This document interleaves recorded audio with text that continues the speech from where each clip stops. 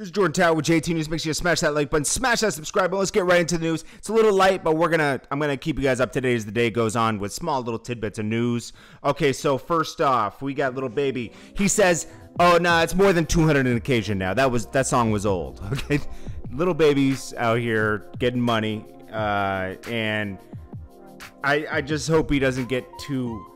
When you get overly confident, sometimes you fall off a little bit, and I hope he doesn't do that.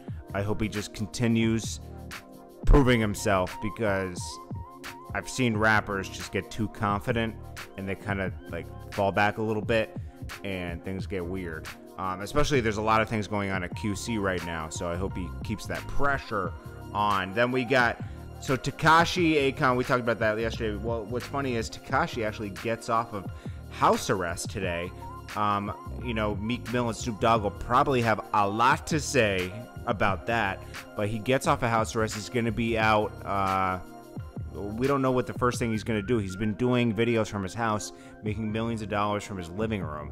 So now, what is he going to do? Is he going to actually go to New York or something? Or is he going to just do some videos around the country? I don't know what he's going to do. But he's definitely back on Instagram. He's back. I think he already went to do all the child support stuff with his baby mom and everything. I don't know. Logic.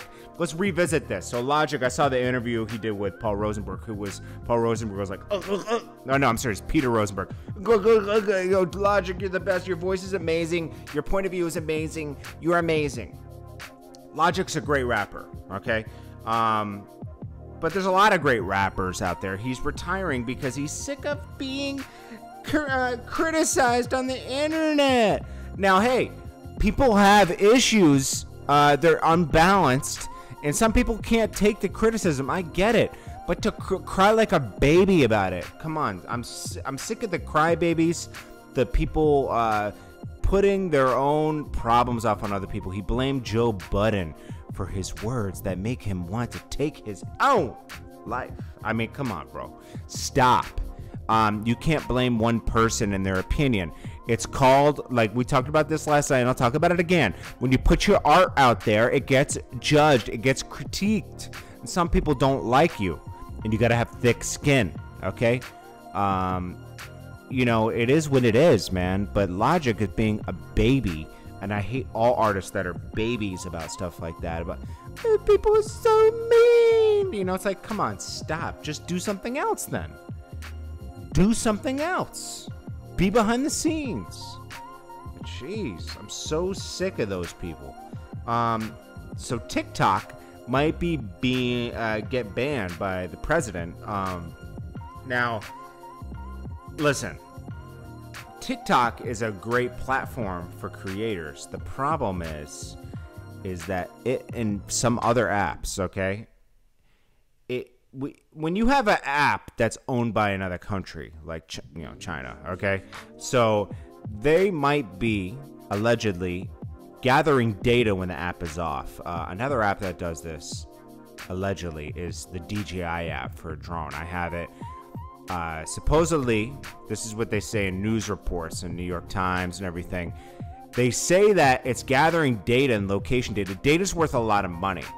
Also, if you can track U.S. people of their habits, of where they go, think about it. A lot of apps do this. Okay, Google does this, Apple does this. How do you think they know where traffic is? How many people are in a store at a given time? When it says traffic at this store, usually light around this time. It's because they get data of people going to the store. They're tracking your location behind the scenes. There's actually, if you go deep into the settings of Apple iPhone, it's tracking your whereabouts all day. Like, that's a good way to catch your girl lying to you. I forget the setting. Look it up on Google. If you go deep into the setting, it tracks where you were at each point during the day. Crazy, right? You'd have to turn off location finder, and then you can't use any apps because they want to know your location all the time. Anyways, TikTok should, if it's US owned, I guess we could trust it, but you can't really trust another country with all that kind of data. They could be listening, a bunch of stuff, and you know, I think it just needs to be reformed. You know, Microsoft might buy it. That'll be big if Microsoft buys it. But Microsoft isn't that great at creating social media platforms. You know, they have the Microsoft. I'm sorry, they have the Xbox. I mean, that's different. That's video games. They had Microsoft 95 and all that stuff, but they failed with everything else, the Surface, everything else. Microsoft is more of a behind-the-scenes company than a company that's in the forefront now. They're big into cloud services, and I think Zoom, they own Zoom.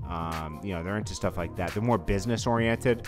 I think the best move would have been maybe, you know, Facebook bought TikTok, you know, or something like that, if you want to keep the platform going. But they definitely want to regulate it, because there's definitely some hidden things in there that are a little bit spooky. The DJI app does the same thing. It's a Chinese company too.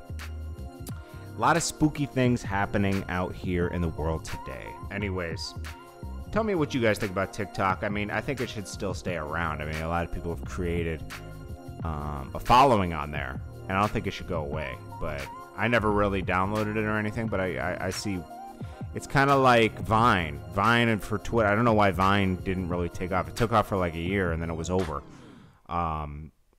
TikTok is like the new Vine in a way, you know. It works similar to Vine.